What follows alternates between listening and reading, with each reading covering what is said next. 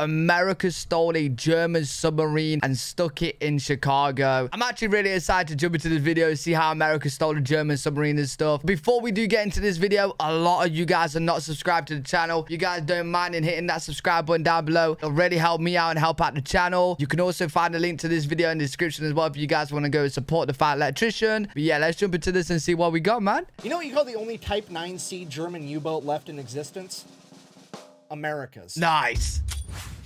Today we're talking about the time that America stole an entire German submarine and then stuck it in the middle of Chicago. I mean, when America strategically transferred a piece of equipment to an alternate location. But first, a word from our sponsor. This video is brought to you by Warwood Tools, a family-owned business That's the way to put it. 160 years has been making sledgehammers and axes right out of West Virginia. Oh, this is going to be a good video, I already know. Forging. So if you want some tools that are going to outlast you, I would recommend Warwood Tools, and I'll have them linked in the description down below. Moving on. Okay, important context in case you don't know. During World War II, American supply lines to the European theater were absolutely devastated by German U-boats, aka submarines. These German U-boats are credited with sinking over 2,700 American ships, totaling in over 14 million tons of American ships and supplies that were put at the bottom of the ocean. Because of this, America would form what is known as hunter-killer groups, task forces of American ships who were sent out, and their entire job was to hunt and destroy these enemy submarines. Because that's just how America gets down. We don't believe in self-defense, we believe in self-offense. It's way more efficient. And that's pretty much all the context you need. So, April 4th, 1944, a hunter-killer group known as Task Force 22.3 would set out, engage, and destroy the German U-boat 515. Absolutely everything went according to plan. Nothing was out of the ordinary. They hit it with depth charges, critically wounding the submarine, forcing it to surface one last time to allow the crew to escape before the submarine would sink below the ocean waves forever. But it was on this particular day that the American commander Daniel Gallery would take unique notice of the fact that the German submarines always surfaced to allow their crew to escape, and he decided that he was going to do something unprecedented, something that no American sailor had done since 1815. He was going to send out a boarding party and steal that enemy submarine. He immediately puts a plan into action, assembling two separate boarding parties, each to be comprised of one officer and 8 enlisted men. And these 8 enlisted men are going to be the top 8 guys that you would absolutely want on hand to be able to address any problem that could arise with keeping this submarine from sinking to the ocean floor. People like the electrician, the machinist, the boatswain's mate, the torpedo technician. Oh, and the photographer. Yeah, one of the 8 people going on the extremely dangerous and important mission is going to be a photographer because, you know, Pixar, it didn't happen, right? America's about to do some gangster shit. Yo, that is... First of all, is that movie based on this, right? Secondly, bro, you really took a photographer on an 8-man team to go and steal a submarine, bro. America. Shit, you best believe we're going to designate somebody to stand in the corner with the camera and yell World Star while we do it. June 1st, 1944, Task Force 22.3 receives intel that there's an enemy submarine operating off the coast of Africa. That submarine would turn out to be U-boat 505, and they would head to it immediately. And this poor Oh, wait. So America's not like doing some James Bond type movie kind of thing and stealing a submarine from a dock. They're actually going to steal a submarine that's like currently being operated. What? It has absolutely no idea what's coming for it because at this point in time, this task force is comprised of the flagship and escort carrier, the USS Guadalcanal, as well as 5 destroyer escorts, the USS Pope, the Pillsbury, the Jinx, the Chatelaine, and the Flaherty. And if you don't know what a destroyer escort is, at this point in time, it is a ship that has one job and one job only, and that is to fuck up enemy submarines. Okay, this hunter-killer group is rolling up on this U-boat like Debo on a beach cruiser. Somebody's about to have a bad day, and it's probably not going to be them. Bro, I need a movie for this. I ain't gonna lie. I love this guy's videos. June 4th, 1944, after 3 days of chasing down this U-boat, they would finally catch up to it. And the Wait. June 4th. What, they was legit chasing it for that many days? Or trying to find it? June 4th, 1944, after 3 days of chasing down this U-boat, they would finally catch up to it, and the USS Guadalcanal would immediately scramble 2 Grumman F-4F Wildcat fighters as the rest of the destroyer escorts made their way towards the submarine. U-boat 505 was already submerged and underwater, but the Grumman F-4F Wildcat pilots are able to see the long dark shadow of the submarine underneath the water because it's broad daylight. And once they confirm that it is in fact an enemy submarine, the destroyer escorts begin loading their hedgehogs to fire upon it. If you don't know what a hedgehog is, it is the most feared anti-submarine weapon in all of World War II. It is like a they're still gonna blow it up? What? I thought they kind of like stole it intact and then took it back to America. Are they towing it? automatic mortar capable of firing over a wide area. Once these mortars hit the water, they can plunge into the depths of the ocean at 33 feet per second. Oh, wow. And as soon as they make impact with anything, they will explode and destroy it. The Hedgehogs would detonate early, not scoring a direct hit, but still rocking and damaging the submarine, jamming its propeller, and putting out its lights. Quickly realizing they hadn't done enough damage, the destroyer escorts above would begin launching depth charges. The depth charges would rupture the hull of U-boat 505. Yo, I cannot imagine being in that submarine, bro, and it's raining bombs on you in the ocean. Oh my, nah. The entire submarine would be forced to surface. The depth charges would rupture the hull of U-boat 505, and the entire submarine would be forced to surface one last time as a hatch would open and all the German sailors would begin flooding out onto its deck and into life rafts. At this point, the American boarding party grabbed their Tommy guns, hopped in their whaling boat, and made their way over to the submarine. They received no resistance from the Germans as they made their way down the hatch into the sub and began working on it to try to save it. Okay, timeout. I need to make sure that you fully grasp how ridiculous what these 9 Americans are about to do actually is. Okay, you have a German U-boat that is so critically damaged that the 50 bro wait.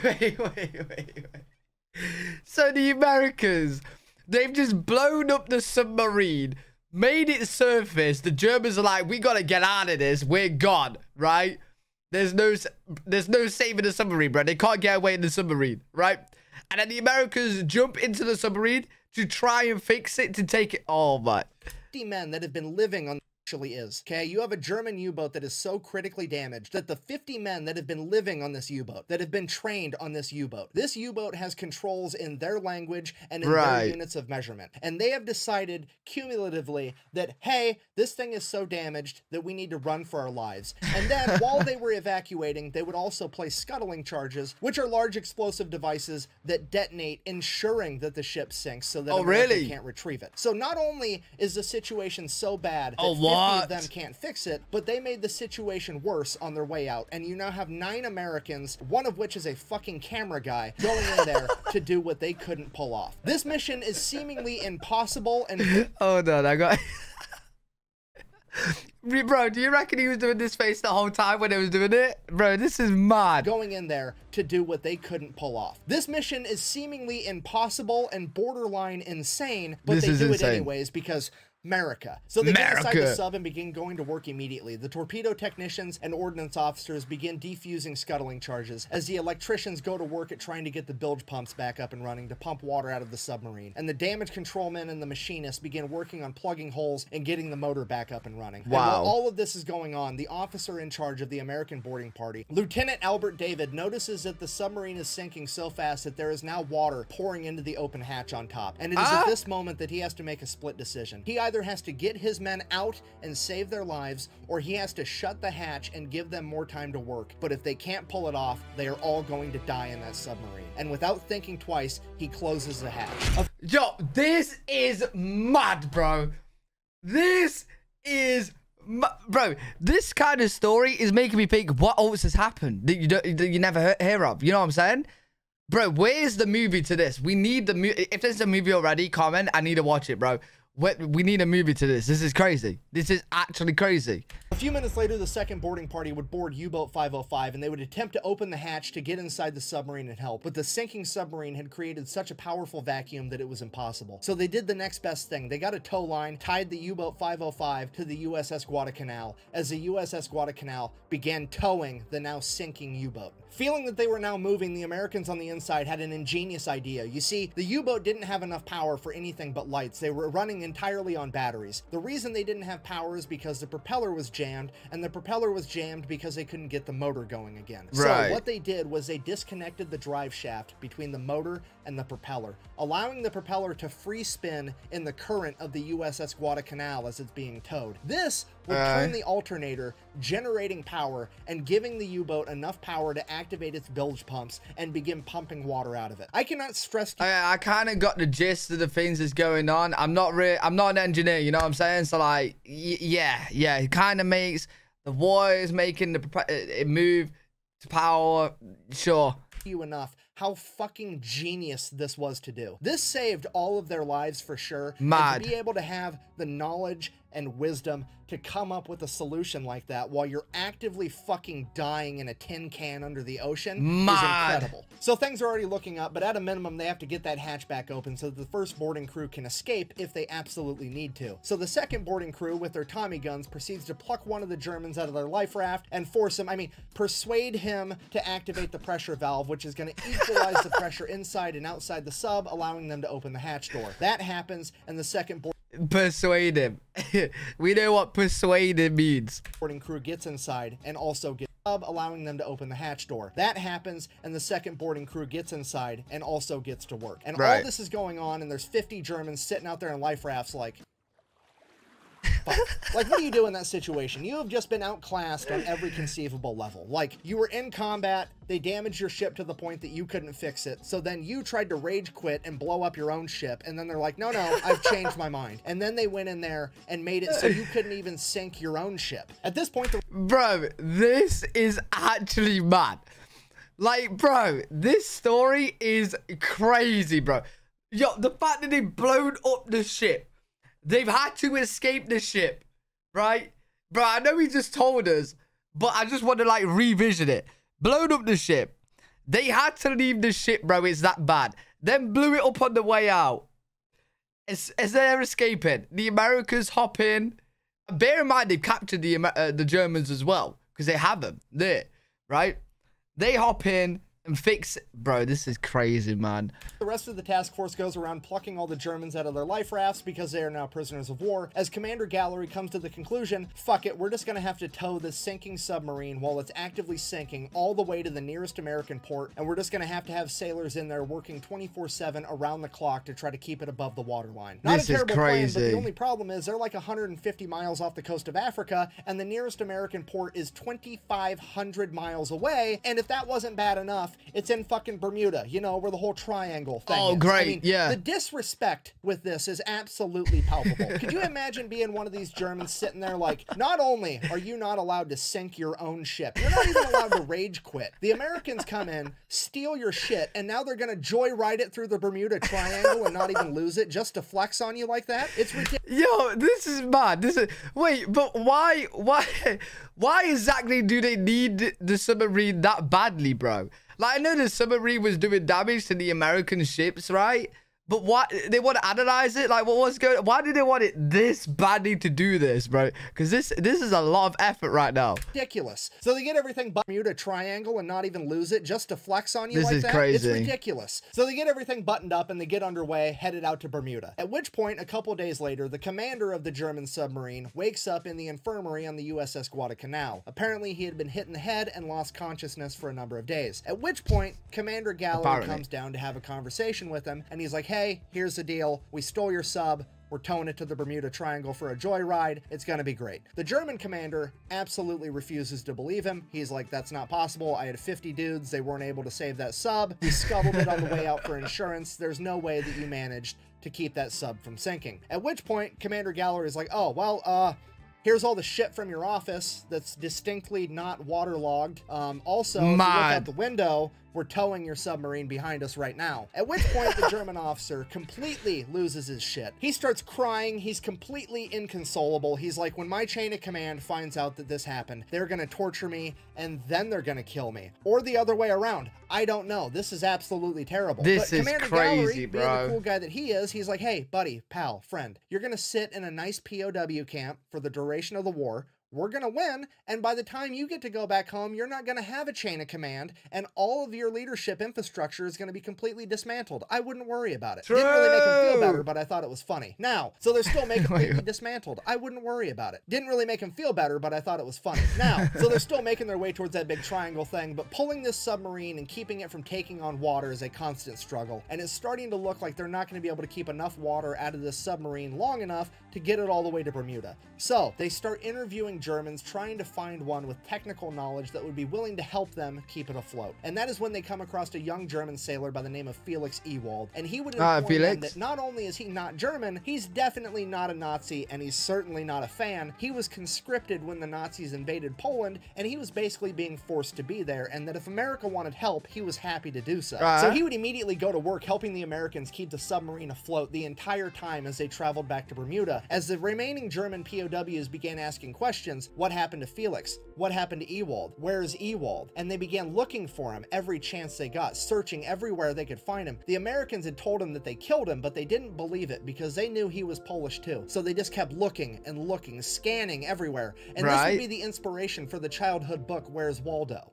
I'm just kidding. I made that part up. Anyways, with the help of Felix, they managed to tow this submarine all the way to Bermuda. They get it fixed up. It's definitely not going to sink, at which point they get to go in and really start looking at what intel they had managed to gather. And holy shit, there is an up-to-date active Enigma cipher machine on board. This is what the Germans were using to send all their secret military communications. And oh, okay. So this is the big reason why they went through so much effort to get it then.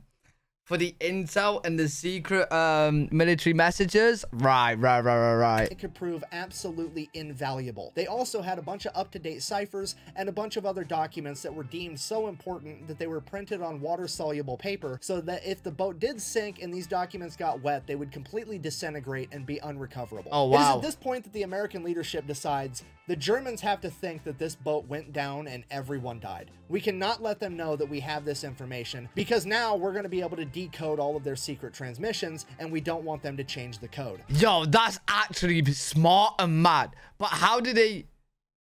Wait, are they gonna repair the ship and then sink? Wait, how they gonna prove that though? So they take U-boat 505, they actually paint it to look like an American submarine and then start referring to it as the USS Nemo, which if you don't know is Latin for no one. They then take all the German POWs from U-boat 505, send them to Louisiana, where they are going to be completely segregated from all the other POWs, so nobody knows who they are or where they came from. All the American sailors are then ordered to turn over all of the souvenirs that they gathered out of U-boat 505 and to shut the fuck up about it. And as far as anyone on the planet needs to be concerned, this U-boat is at the bottom of the Atlantic Ocean, 150 miles off the coast of Africa. Nobody can know that we have this.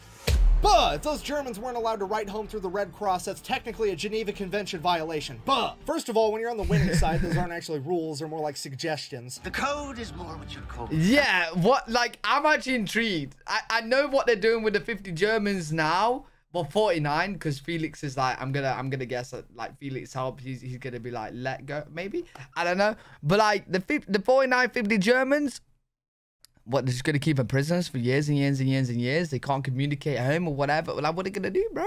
Well, when you're on the winning side, those aren't actually rules, they're more like suggestions. The code is more what you'd call guidelines than actual rules.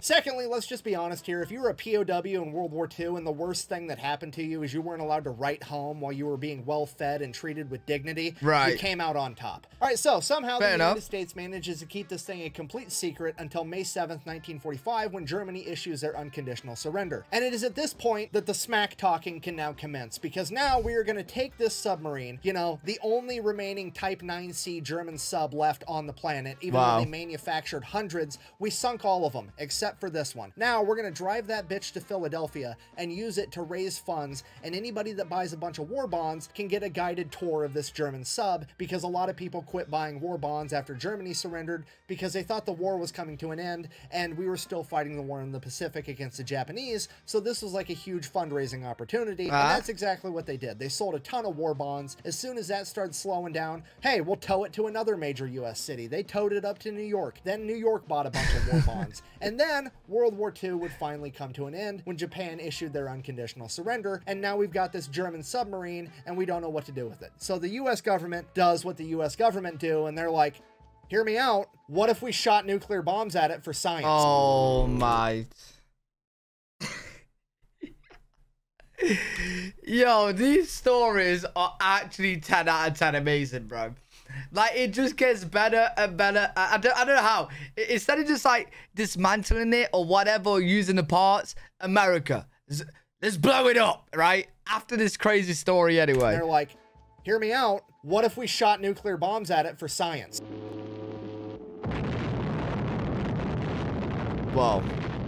There goes the submarine. At which point, Commander Gallery, who's now an admiral, chimes in and is like, no, I stole that thing fair and square. We're keeping it. So he ends up orchestrating a deal with the city of Chicago where the U.S. government will donate the submarine to the city of Chicago as long as the city pays to have it shipped all the way there. And that's exactly what happens. They took a Type 9C German submarine, the whole thing, in one piece, and put it in Chicago. You know, like the major... You know what? That is actually a cool fit. Like, I'm actually glad that they didn't blow it up with nuclear bombs. Because that's actually a really cool thing to go and see. Like, if I was in Chicago, I definitely would go and check that out 100%. City that's the most inland of any other city.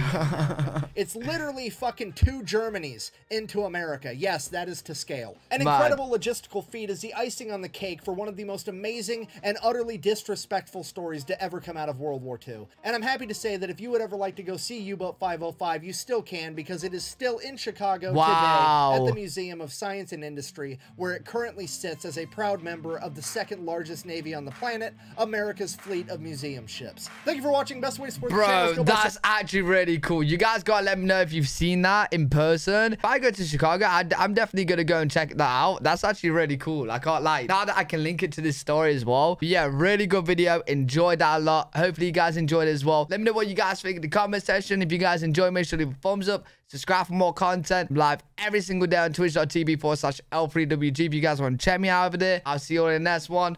Peace.